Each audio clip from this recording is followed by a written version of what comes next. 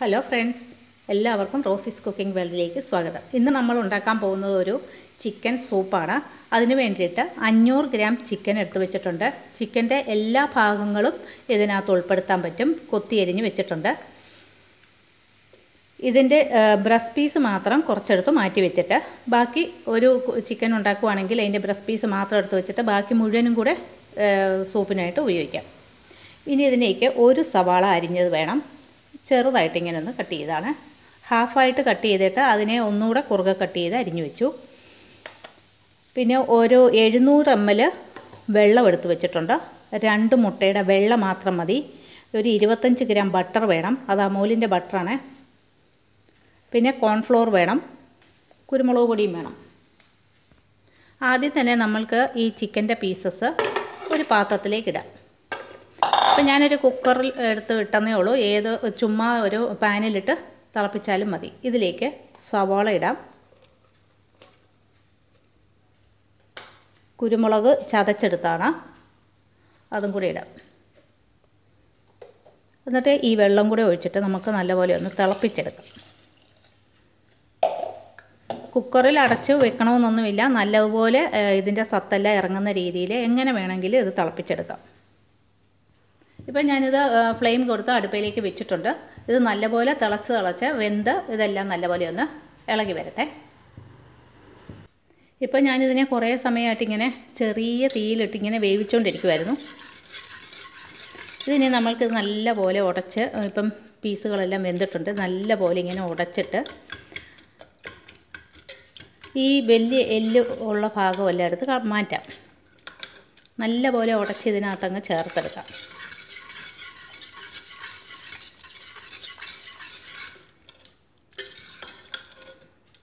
ഇപ്പം ചെറിയ പീസുകളെല്ലാം കൂടെ, ഇതിലുള്ള പീസുകളെല്ലാം കൂടെ ഇതിനകത്തോട്ട് ഇറങ്ങും.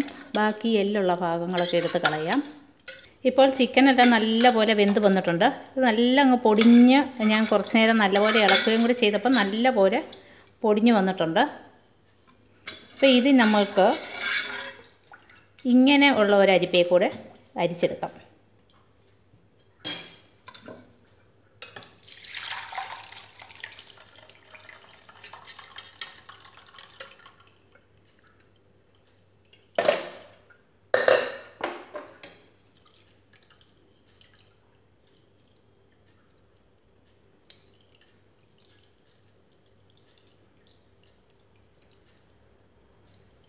നല്ലപോലെ ഇത് പിഴിഞ്ഞെടുക്കാം.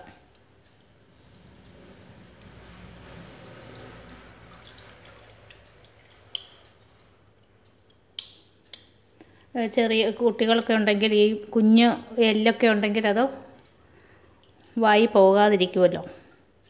അപ്പം ഇത്രയും മതി. നല്ലപോലെ പിഴിഞ്ഞെടുക്കാം. വേണമെങ്കിൽ ഇത് കുറച്ച് വെള്ളം കൂടെ ഒഴിച്ചിട്ട്, വേണമെങ്കിൽ കൂടുതൽ ആളൊക്കെ ഉണ്ടെങ്കിൽ കുറച്ച് വെള്ളം കൂടെ ഒഴിച്ചിട്ട് തിളപ്പിച്ച് വേണമെങ്കിലും എടുക്കാം. ഒന്നുകൂടെ തിളച്ച് കഴിയുമ്പോൾ കുറച്ച് സത്തോടെ കിട്ടും, അത് വേണമെങ്കിൽ ഒഴിക്കാം. ഇതിപ്പം ഞാൻ ഇത്രേ എടുക്കുന്നുള്ളൂ. ഇതിനകത്തൊന്നും വന്നിട്ടില്ല. ചെറുതായിട്ടുള്ള ആ പീസസൊക്കെ മാത്രമേ ഉള്ളൂ വീണിരിക്കുന്നത്. എല്ലുകളൊന്നും വന്നിട്ടില്ല. ഇനി നമ്മൾക്ക് ഈ പാത്രത്തിലേക്ക് തന്നെ ഒന്നുകൂടെ ഇതിനെ തിളപ്പിക്കാം. അരിച്ചു വെച്ച സൂപ്പിനെ വീണ്ടും ഫ്ലെയിം കൊടുത്ത് അടുപ്പേ വെച്ചിട്ടുണ്ട്. ആ ചിക്കൻ അരിച്ചെടുത്തത് പിശിടിനകത്ത് കുറച്ച് വെള്ളം ഒഴിച്ചിട്ട് ഒന്ന് നല്ലപോലെ ഒന്ന് പിഴിഞ്ഞെടുത്ത 1/2 കപ്പ് വെള്ളത്തിലേക്ക് 1/2 ടേബിൾ സ്പൂൺ കോൺഫ്ലവർ ഒന്ന് ഇളക്കി കൊടുക്കാം. ഇങ്ങനെ നമ്മൾക്ക് ആദ്യം നമ്മൾ അരിച്ചെടുത്ത് കഴിഞ്ഞിട്ടുള്ള ആ പിശിടിലേക്ക് കുറച്ച് വെള്ളം കൂടി ഒഴിച്ചിട്ട് നല്ലപോലെ കൈകൊണ്ട് ഞെരടി എടുത്തിട്ട് നമ്മൾക്ക് ആ സൂപ്പിലേക്ക് തന്നെ ഒഴിച്ചു കൊടുക്കാവുന്നതാണ്. ഇപ്പം ഞാൻ അതിന് പകരം ആ ഒരു ഇത് വെള്ളത്തിൽ കലക്കേണ്ടതിന് പകരം ആ സൂപ്പിൻ്റെ പിശിടിലേക്ക് കുറച്ച് വെള്ളം ഒഴിച്ച് പിഴിഞ്ഞെടുത്ത വെള്ളമാണ് ഇതിലേക്ക് കോൺഫ്ലവർ 1/2 ടേബിൾ സ്പൂൺ കോൺഫ്ലവർ കലക്കി. ഇപ്പം നമ്മൾ വെച്ച സൂപ്പ് തിളയ്ക്കാൻ തുടങ്ങി. ഇതിലേക്ക് കോൺഫ്ലവർ കലക്കിയത് ഒഴിച്ചു കൊടുക്കാം.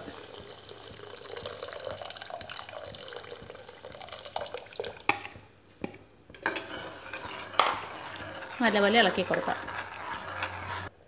ഇപ്പോൾ കോൺഫ്ലവർ ഇട്ട് കഴിഞ്ഞപ്പോഴത്തേക്കിന് ഇതിന് കുറച്ചുകൂടെ ഒരു കുറുക്കം വന്നിട്ടുണ്ട്. ഈ കോൺഫ്ലവറിൻ്റെ കുറുക്കം കൂടുതൽ വേണമെങ്കിൽ കുറച്ചുകൂടെ കൂടുതൽ കോൺഫ്ലവർ കലക്കി കൊടുക്കാവുന്നതാണ്. ഇതിലേക്ക് ആവശ്യത്തിനുള്ള ഉപ്പിട്ട് കൊടുക്കാം. നന്നായിട്ടൊന്ന് ഇളക്കാം.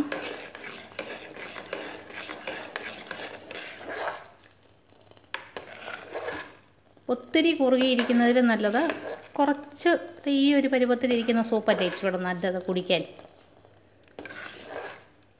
കുറുക്കം വേണമെങ്കിൽ കുറച്ച് കോൺഫ്ലവറും കൂടെ ഇട്ട് കൊടുത്താൽ മതിയേ. ഞാനിപ്പോൾ ഈ ഒരു അയവിലെടുക്കുക. നല്ലപോലെ ഒന്ന് തിളച്ചോ. ഇനി നമ്മൾക്ക് 2 മുട്ടവെള്ളം എടുത്ത് വെച്ചത് ഒത്തിരി പതഞ്ഞു പോകാതെ ഒന്ന് ബീറ്റ് ചെയ്യും. ഒന്നിങ്ങനെ ഒന്ന് അടിച്ചു കൊടുക്കാം.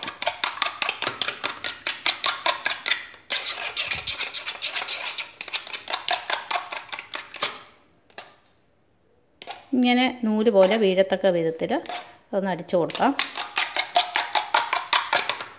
അത്രയും മതി. ഇപ്പം നമ്മുടെ ഈ സൂപ്പ് തിളച്ചുകൊണ്ടിരിക്കുമായിരുന്നു.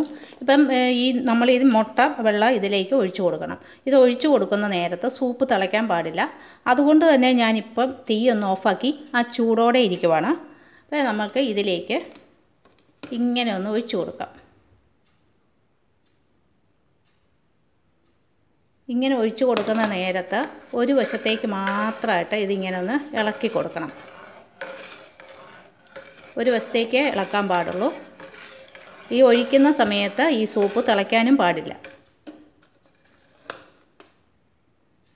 ബാക്കിയും കൂടെ ഒഴിച്ചു കൊടുക്കുക. ഒഴിക്കുന്ന കൂടെ ഇങ്ങനെ വട്ടത്തിൽ ഇങ്ങനെ ഒരു വശത്തേക്ക് ഇളക്കി കൊടുക്കണം.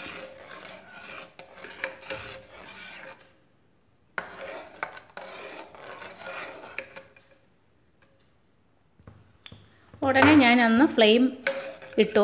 നമ്മൾ ഫ്ലെയിം ഓഫാക്കിയിട്ടാണ് തിളച്ച് പോകാതിരിക്കാൻ വേണ്ടി ഇങ്ങനെ മുട്ട വെള്ളം ഒഴിച്ച നേരത്തെ ഫ്ലെയിം ഒന്ന് ഓഫാക്കിയായിരുന്നു. ഇപ്പോൾ ഫ്ലെയിം പിന്നെയും കൊടുത്തിട്ടുണ്ട്. പക്ഷേ ലോ ഫ്ലെയിമിലാണ് ഇട്ടിരിക്കുന്നത്. ഇതിനകത്ത് ഈ സൂപ്പിനകത്ത് ഈ മുട്ട വെള്ളം ഇങ്ങനെ തന്നെ കാണണം. തിളച്ചുകൊണ്ടിരിക്കുമ്പോൾ ഒഴിച്ചാൽ അത് വേറൊരു രീതിയിലായി പോകും. അതുകൊണ്ടാണ് കട്ടയായി പോകും.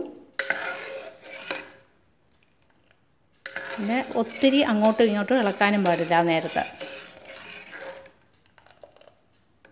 അപ്പം മുട്ടവെള്ളം എല്ലാം കറക്റ്റായിട്ട് നൂല് പോലെ ഇതിനകത്ത് വന്നിട്ടുണ്ട്.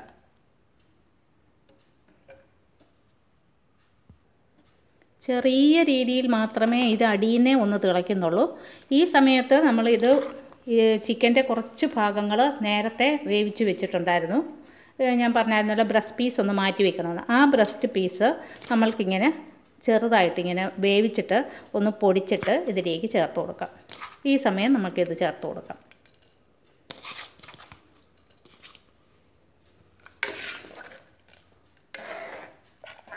ഇതിപ്പോൾ കുറച്ച് ക്വാണ്ടിറ്റി ഉള്ളതുകൊണ്ട് ഒരു 3 പീസ് എടുത്തിട്ടാണ് ഞാനിത് വേവിച്ച് ഇതിലേക്ക് ചേർത്ത് കൊടുത്തത്.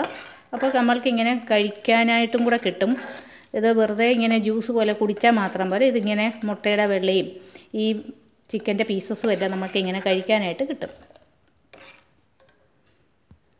ഇനി ഇതിലേക്ക് കുറച്ച് കുരുമുളക് പൊടിയും കൂടെ ഞാൻ ചേർത്ത് കൊടുക്കുന്നുണ്ട്. എന്നിട്ടൊന്ന് ഇളക്കി കൊടുക്കാം.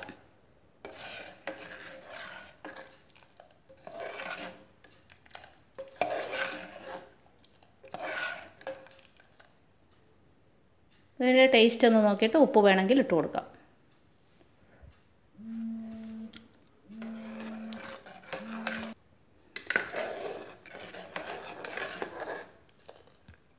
ഇനി വേറൊരു പാൻ വെച്ചിട്ട് നമ്മൾക്കൊരു 25 ഗ്രാം ബട്ടർ ചേർത്ത് കൊടുക്കാം. ബട്ടർ നല്ലപോലെ ഒന്ന് ഉരുകട്ടെ.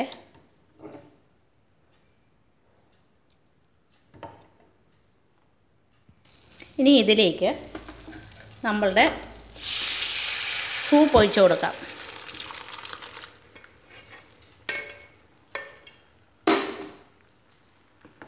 എന്നിട്ട് ചെറുതായിട്ടൊന്ന് മിക്സ് ചെയ്യാം. ഇപ്പോൾ ഫ്ലെയിം ഓഫാക്കാം. ഇതിനി ഉടനെ തന്നെ ചൂടോടെ സെർവ് ചെയ്യാം. ഇത്രയേ ഉള്ളൂ. ഇതിനി ചില്ലി സോസ് കൂട്ടി കഴിക്കാം. ഇപ്പോൾ നമ്മുടെ സൂപ്പ് ഇവിടെ റെഡി ആയിട്ടുണ്ട്. ഇപ്പം ഞാനിതൊരു 1/2 കിലോ ചിക്കൻ ഇട്ടിട്ട് ഉണ്ടാക്കി. പക്ഷേ ക്രിസ്മസിനൊക്കെ നമ്മൾക്ക് പലതിന് വേണ്ടിയിട്ട് ചിക്കൻ മേടിക്കുമ്പോൾ അതിൻ്റെ നല്ല പീസ് റോസ്റ്റ് ചെയ്യാനൊക്കെ എടുത്തു കഴിഞ്ഞിട്ടുള്ള ചിറകിൻ്റെ ഭാഗങ്ങളും ബാക്കി നെഞ്ചിൻ്റെ ഭാഗങ്ങളും എല്ലാം കൂട്ടിയിട്ട് നമ്മൾക്കൊരു സൂപ്പ് ഉണ്ടാക്കാവുന്നതാണ്. അതാകുമ്പം കുറച്ചുകൂടെ ലാഭമുണ്ട്. നമ്മൾക്ക് അതിനു വേണ്ടി മാത്രമായിട്ടൊന്നും ചെയ്യണ്ട. ഇപ്പം നല്ല ടേസ്റ്റി ആയിട്ടുള്ള സൂപ്പാണ്. ഇപ്രാവശ്യത്തെ ക്രിസ്മസിന് ഗസ്റ്റ് വരുമ്പോൾ നമ്മൾക്ക് ആദ്യം ഈ ഒരു സൂപ്പ് വിളമ്പണം. ഇത് ചില്ലി സോസാണ്. ഈ ചില്ലി സോസൊക്കെ ഒഴിച്ചിട്ട് സെർവ് ചെയ്യാവുന്നതാണ്. ഈ ചില്ലി സോസ് ഉണ്ടാക്കുന്ന വിധം ഇനി അടുത്ത ഒരു എപ്പിസോഡിൽ കാണിച്ചു തരാം. ഉപ്പും ഒക്കെ ആവശ്യത്തിനുണ്ട്. കുരുമുളകിൻ്റെ ടേസ്റ്റൊക്കെ നന്നായിട്ടുണ്ട്. പിന്നെ വേണമെങ്കിൽ അതുമൊക്കെ കൂട്ടി ഇത് സെർവ് ചെയ്യാവുന്നേ ഉള്ളൂ. ഓരോ കപ്പിലായിട്ട് നമ്മുടെ സൂപ്പിൻ്റെ സ്പൂൺ അറിയാമല്ലോ, ആ സ്പൂൺ വെച്ച് ഇത് സെർവ് ചെയ്യാം. അപ്പോൾ ഇതിങ്ങനെ കാണിച്ചെന്നേ ഉള്ളൂ. ഈ പ്രാവശ്യത്തെ ക്രിസ്മസിന് എല്ലാവരും ഇതൊന്ന് ട്രൈ ചെയ്യുക. വരുന്ന ഗസ്റ്റിനൊക്കെ ഉണ്ടാക്കി കൊടുക്കണം.